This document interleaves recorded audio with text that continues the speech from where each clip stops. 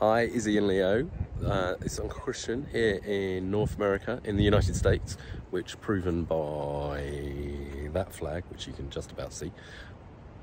I'm standing outside a building called the Little White House. This was the countryside retreat of the 32nd President of America, F.D. Roosevelt.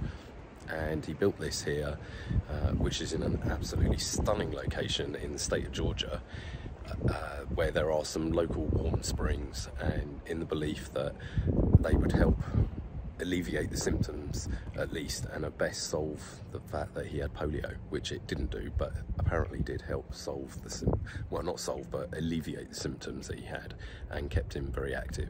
And the fact that he reached out to the local people that were quite often very poor here and earned him a lot of friends. And it looks like that the day that, unfortunately, in a room back there, that he passed away while having his portrait painted, that there was a great pouring of grief amongst the local community. It's a very, very interesting place to visit and an absolute beautiful location. Here's Dr. Chris and husband Josh, who are currently exploring and taking lots of selfies, and here you go.